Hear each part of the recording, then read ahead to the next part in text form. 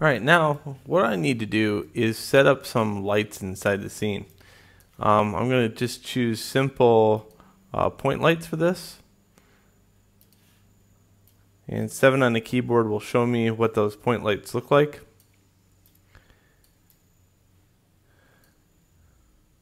And also I want high quality render, so I can really see what they look like, because sometimes just seeing what they look like, not really all that. Control D is to duplicate.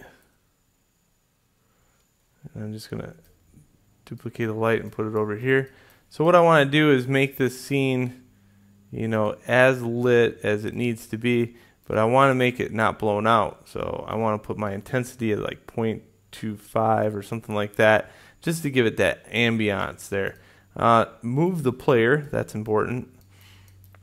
Okay, so this is what I got. I got this scene. It's got several materials all making up this. This is totally not able to go into Unity right now, okay?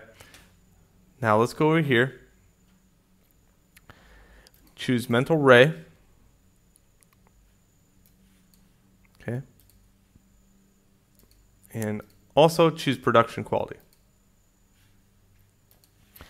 Now here's the fun thing. Everything works to bake textures. Like I could put in photons in here. I can make it a final gathering, all that type of deal. That all works within it. This is just the very cheap render, and this will work just for now.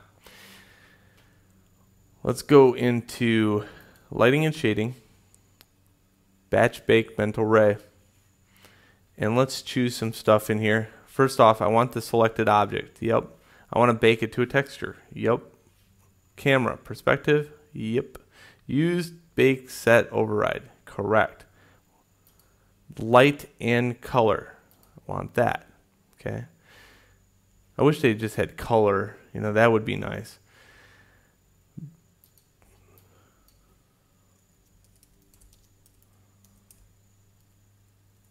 Final room, maybe? Yeah. Final room. It's going to be 2048 by 2048. It's going to be a TIFF when done, and it's going to bake it to one map. Convert it to close. And this is how things get done. Because I could spend all day trying to lay out UVs and doing all that jazzy stuff. But really, to be honest with you, if I just break it out by materials, and then in the very end I bake it over to one material,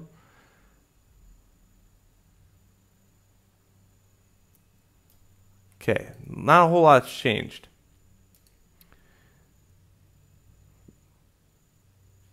If I go into Hypershade, however, I got this new node. And within this new node, if I double click here,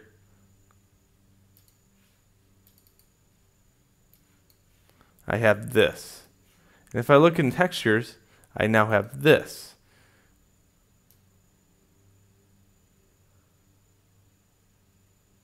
Okay.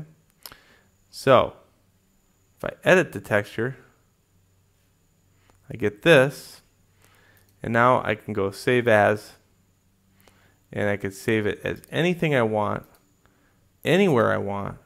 And what I want to be able to do is save it over to my hard drive, over in users, shared, Unity, Demo Island, and I want to bring that in under assets. Wow, this is so much tiling. And then it was what? Objects, getting burned out here. And final room, sure. It's going to be a TIFF. I'm not sure if that's going to work in Unity, but we'll find out. So here we have Unity. If it worked all correctly, I should have a new one importing into it. And there it is, final room. What I want to do is first click on this one and then click final room over.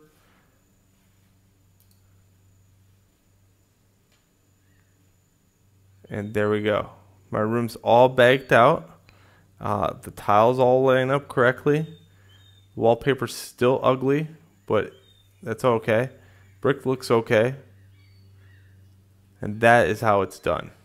the very fast, efficient way. All right, now, based upon what you have just learned, I want you to improve your schoolhouse. So this is an assignment also. And the last assignment that you did was a schoolhouse, or just this, my one-room patio furniture thing going on. And I want you to improve that using the technology I just showed you.